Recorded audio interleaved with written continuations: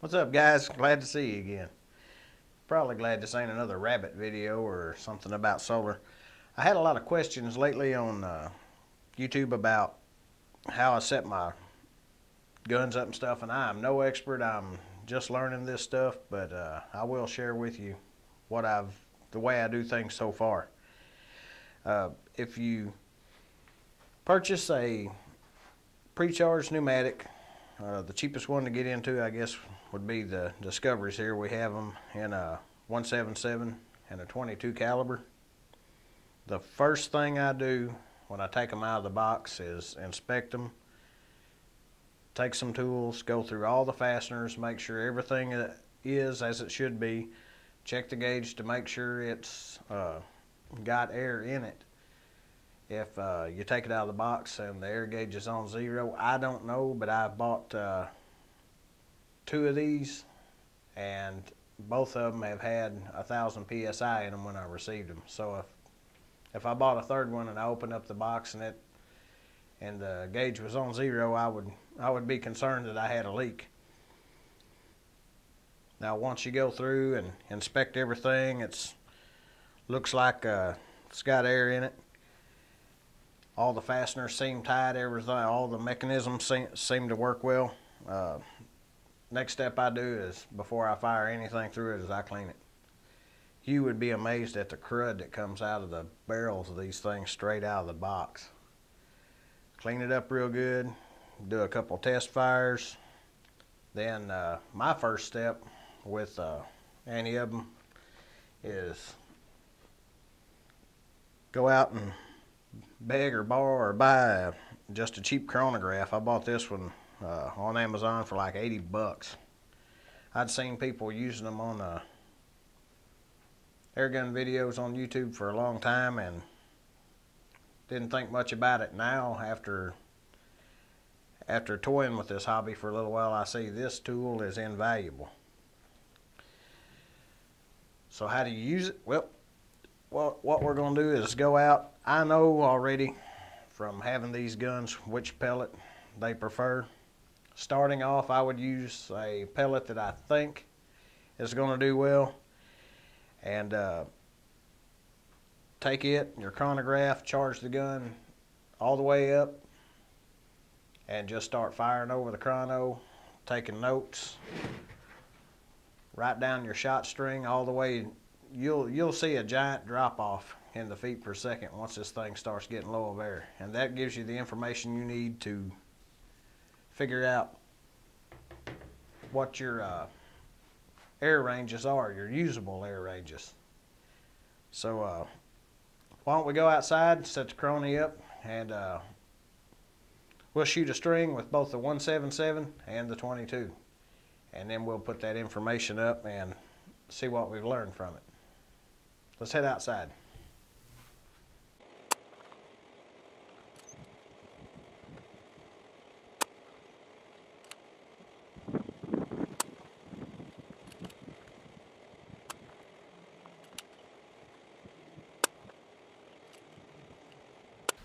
Boy, glad that's over with. It was getting hot out there. Well, let's see what we can get from the data that we've collected. We'll start off with the 22 caliber in the disco.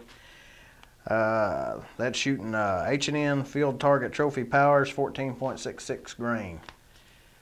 When you first get a gun, if you want to do this test, I'd grab just cheap off whatever pellets are available there. I wouldn't worry too much about using expensive pellets. The data, the numbers will change, but the shot strings, the efficiency of the rifle, you'll still see the same trend. Okay, I'm going to scoot over here, and I'm going to try to put this up here where you can read it. So if you're not watching in full screen, you may want to turn that on. So we shot a total of 55 rounds through the 22 caliber version of this gun, and as you can see, shot 1 started out at 668. Shot number 55 was at 599 feet per second. Now, as we look through the numbers up here, The numbers start really getting consistent around shot 11, which was at 1800 psi. Now on these psis, I'm just kind of guessing because I'm just looking at a gauge, and it's a real small gauge, not everything's precisely marked. But anyway, the best performance seemed to be from shot 11 to shot 48. Shot 11 at 1800 psi was 711 feet per second. Shot 48 was 716 feet per second at give or take 900 psi. So that's going to give you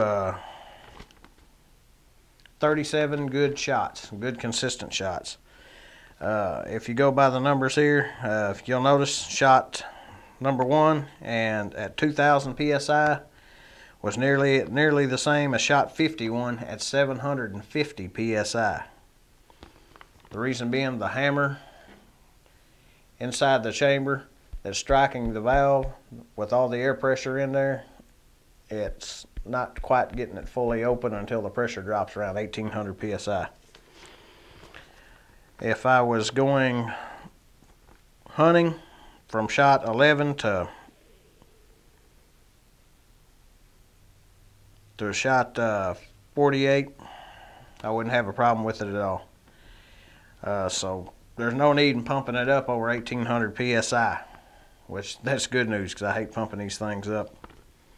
And normally I was running like from 1800 to 1200, but after doing this test today, I see that I can go down to about 900 psi without having much issue. Now if I was going for real long range, super accurate shots, you know, like some of the long range shots we do from time to time on the videos, as you can see, shot 28 was at 763 feet per second. Shot 41 in the string was 763. That gives you 13 shots. Those are your gravy. That's the butter zone for this gun if you're wanting to go real long range. So you're talking from 1500 psi through 1000 psi, you're gold. Now let's move on over and look at the shot string from the 177 caliber. This one was shooting Beeman FTS's Field Target Specials, 8.64 grain. Okay, we shot this one down from 2000 all the way down to 700 psi. At 2000 psi, shot 1 was 821 feet per second. Shot 51 was 817 feet per second. Now, as you can see by looking at the charts here, the most usable range that I'm seeing here is from shot 17 at 849 feet per second to shot 47 at 849 feet per second. That gives us a range from 1800 psi down to about 1000 psi. That gives us a 800 psi spread. So if I'm going to go long range, the butter zone for this rifle with this ammunition is from 1600 to about 1200 psi is going to be your most consistent. Shot 24 was 873 feet per second. Shot 43 was 875 feet per second. And there was less than basically about 10 feet per second deviation in that. But I was just totally shocked that I shot this rifle down to 700 psi and it was still producing 705 feet per second, even though it started sounding weak. Before it would get down to about 1300 psi and I'd pump it up because the gun was sounding different, and I was assuming that the velocity had really dropped off, and I was pumping way more than necessary to air the gun back up because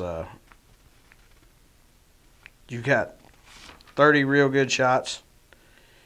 37 real good shots for, or I should say, more consistent shots.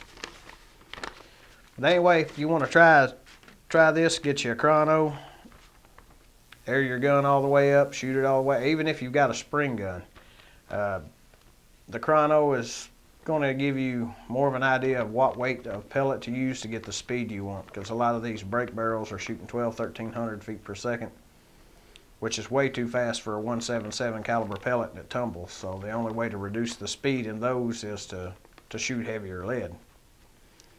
In the next video, we're going to come up with a shot card for our rifles and see how where we zero affects the range on these air rifles. Thanks for watching, guys. Hope you enjoyed it. Catch you later.